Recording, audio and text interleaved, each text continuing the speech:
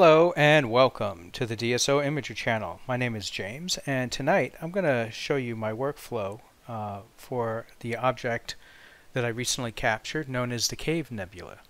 This is also from the shapeless catalog SH2-155.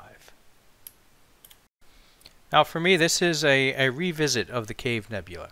I had shot it a couple years ago, and I actually have that right here. And so with this shot I used a 70mm refractor, the SV70T, focal length of 336. This is with an ASI 533 MC camera, and it was actually the very first time I used the L3 filter.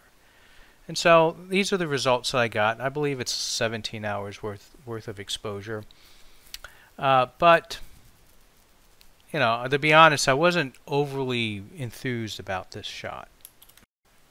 And doing some research, it turns out that this target is a really good candidate for broadband if the sky conditions permit. And so a couple weeks ago we had a fortunate string of clear nights, nearly 2 weeks worth of clear nights with the new moon right in the middle of that. So lots of clear starless nights, and when I get a good stretch without the moon, I do like to focus on broadband. I can get narrowband anytime, but without that moon out there, it's like an opportunity to get a broadband target. And I thought that this was a good time to go back and work on the cave. Only this time, instead of pointing a refractor, I would use my 8-inch edge. And let's take a look at that data. So here's the here's our luminance. A lot closer. We're literally getting just this cave here. You can see it doesn't hold up too well at this smaller focal length. But now we're getting it nice and close. So anyway, there's luminance, and there's our red, and green, and blue. And so I do my usual. This was a very straightforward processing. I do my usual. I had to register them all because I stacked them separately, and then run dynamic background extraction against them. And so here you can see again right there. I did do a combination of RGB and then pulled the RGB stars out. So I've been making a habit of on these mono LRGB images is grabbing the RGB stars alone, and then, you know, since using Star Exterminator and removing the stars is part of my regular workflow now, when it comes time to add stars back, I do the RGB only stars, not the LRGB stars. And this is what the RGB alone looked like, right? And not stretched. This is just auto stretch. So that's the result that I got with taking those RGB stars. You'll notice that there's problems here. I've got something on the front of the scope, and you can see it here on both sides. I think, you know what? No, it can't be on the front of the scope. It's got to be one of the filters, because the luminance didn't have these. But I take care of these in processing. I mean, again, this is the consequence of taking lots of shots across multiple nights, and I'm not running flats every single night. And so what ends up happening is that as stuff accumulates night after night, my flats are less effective. Now here's the luminance. So in addition to DBE, I also run dynamic background extraction on the luminance channel, and we can actually see the effects. Now of course it's having a nice impact on the stars, but I'm not using these luminance stars, but I still run it to improve the resolution really in some of this dust. And so there, I mean, it's very noticeable with the stars, but like even if you kind of look, if you focus on this area right here, hopefully it shows up in YouTube, and now there, that's with deconvolution. So it's a little bit better contrast, a little bit more detail, and it's all being done at the linear level. And now the next thing I do to prep the RGB data for adding the luminance channels, I stretch it first, and then I blur it out. And for blurring, I just used MMT, and you just disable these layers. Right, you just drag that on your image and it blurs it. Just like that. And the reason we're doing that is it for one thing, all your details in the luminance, and it takes care of any kind of chromatic noise, any color noise. Alright, and then the luminance gets stretched and added, and this is what I ended up with.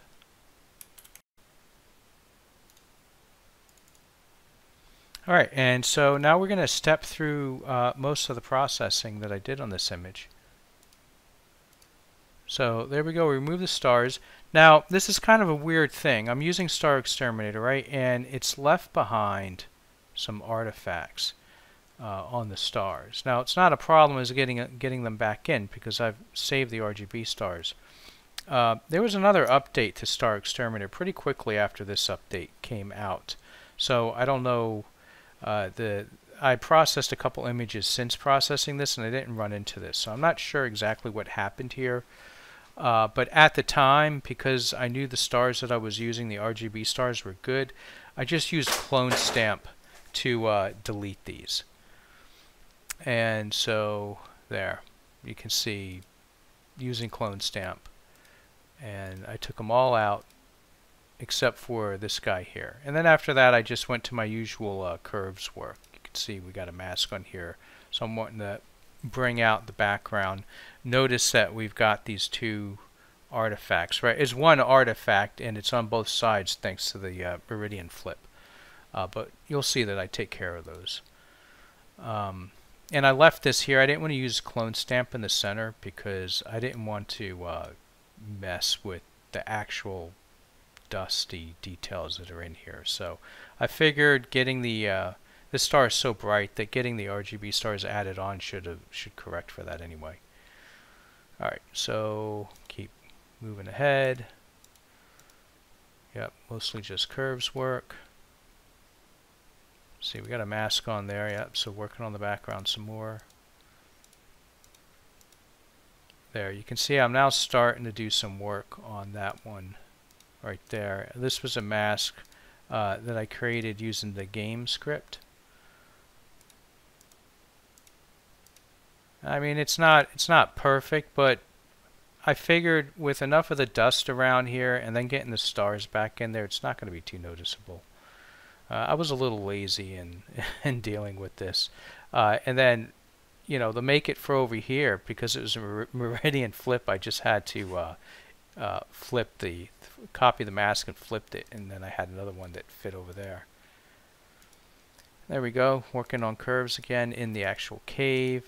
Things got real purpley here, and so you'll see, yep, there it is. So I inverted and I subtracted a little bit of green just to get that purple out.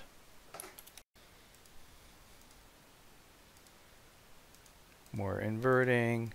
Yeah, I mean, like I said, this was a pretty straightforward process. So this is kind of where I ended up with. Okay, so I just switched to a different workspace. And I did the final work on here. So here's our finished starless image. Here are the stars, these original RGB stars. So you can see they're not stretched here. And I'll just show you the steps that I made. And all I did is I just stretched them a little bit.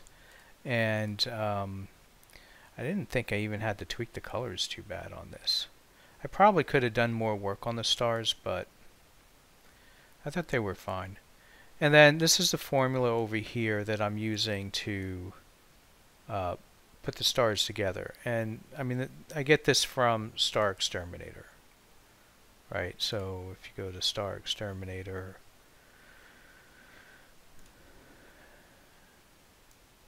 and you just kind of hover over the unscreened stars, it explains the process, and gives you that formula. And that formula, this unscreen and screen and putting them back, works great.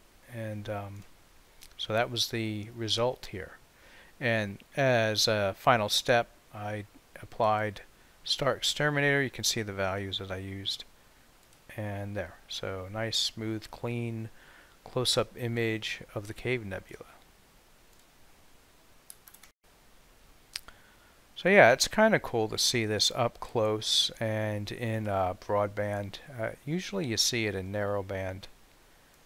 And maybe I'll revisit this target and do narrowband one day, but I was really in the mood to shoot some RGB.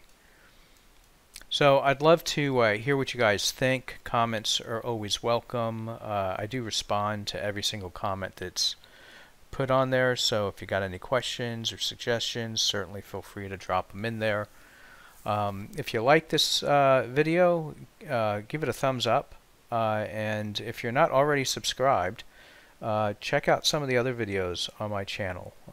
I try to do one of these workflow videos for almost every target that I image. There's been a couple that have slipped through, but then in addition to these, I have full-blown tutorials. I have a pixinsight beginner video. I've got a pixinsight deconvolution video, and of course there's equipment reviews in there too. I recently reviewed my Celestron Edge 8, the scope that I used to take this picture, and I've got a lot of stuff in mind. So with that said, clear skies everyone, and good evening.